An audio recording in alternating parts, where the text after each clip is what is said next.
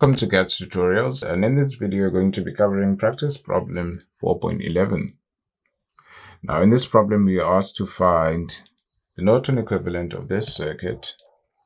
So let's start by finding the Norton equivalent resistance. So what we do is we turn off all the independent sources or take them out.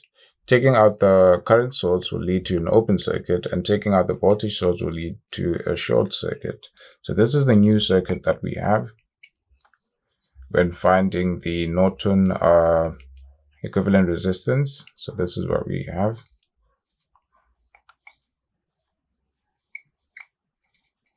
Right. Now, all we have to do is to find the equivalent of this. So we see that these two are in series, so you can add them up. 3 plus 3 is actually 6. And finally, you'll see that this new 6 and that 6 actually share two nodes, which means they are in parallel. So the combination of that is actually the answer. So there's a trick that says if you have two values or two resistors which are in parallel and they have the same value, then combining them in parallel will actually lead to half of their value. You can confirm this by using the method itself or by actually solving. Say this divided by 6 plus 6. So this is 36 divided by 12, which is 3. This is just a trick which you can use to work through your problems quicker. So whenever you have resistors which are equal in parallel, then your answer will be half of one of their values. So now we move on to find the Norton current, right? Move on to find the Norton current, so which is here, which is the short circuit current. So now this is a short circuit, and the value of a short circuit is R equals to 0 ohms. So this R is equals to 0 ohms is parallel to 6. So anything parallel to 0 is 0, which means we'll have another short circuit. So this is shorted by this. So our new circuit would look like this.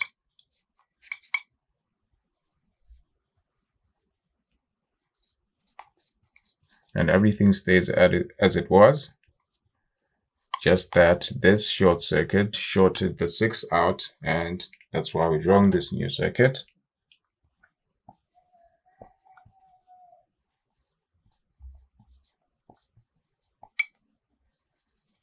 Right, so this is our new circuit.